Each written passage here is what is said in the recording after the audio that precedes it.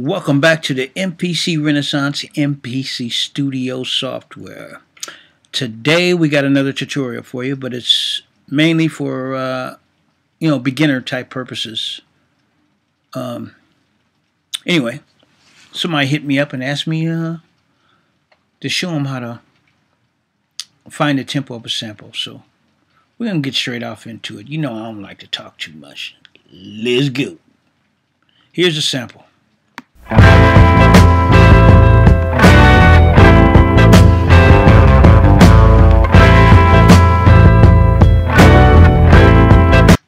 Alright.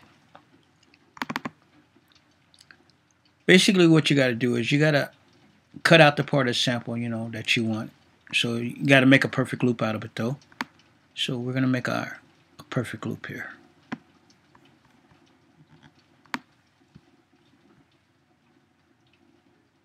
That should about do it.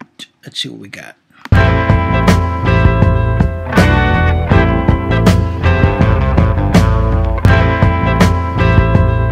That'll work. Alright. So now we're going to extract out that part. Alright. So we're going to go down here to time stretch.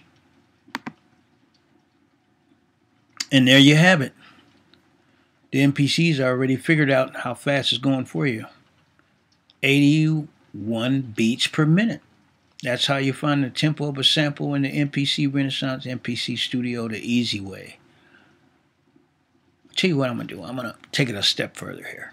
Since we know that the sample is 81 beats per minute, we're going to speed it up to like 90.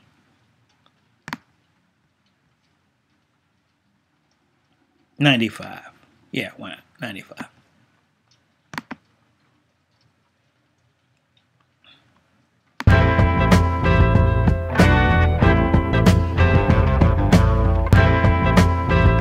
So there you have it. Let's undo it. Just play the original tempo.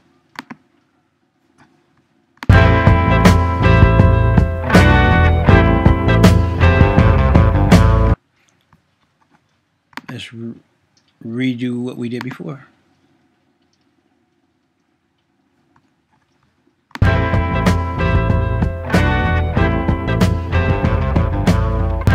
So there you have it. That's how you find the tempo of a sample and time stretch at the same time. Two birds in one stone. I'm out.